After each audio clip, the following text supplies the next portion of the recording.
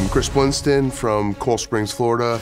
I've been tattooing 18 years. My style of tattooing is color realism. I like to do full-color portraits, color saturation pieces that mean there's no skin showing.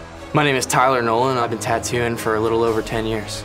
I stand out in this competition because I have strong line work, bright colors, eye-catching tattoos. I do color portraits. I've done everything. My tattoo mentor is Chris Blinston. He's got a load of tricks, but they're also old tricks. I'm the master here. He's the apprentice. There's no way that Tyler can beat me in the competition. We need to attack each other with tattoos. Your strategy is stupid.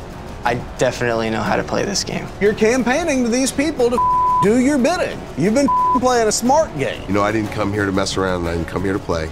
I came here to win the $100,000. If Tyler's in my way, then I'm gonna run him over. I make a lot of money back home. I'm booked for months. The respect is what it's about. And he's never gonna get any better than me. I'm going to beat Tyler in every tattoo.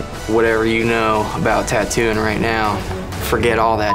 I know I'll be the next Ink Master. Ink Master, Master vs. Apprentice, premieres Tuesday, June 23rd at 10 on Spike.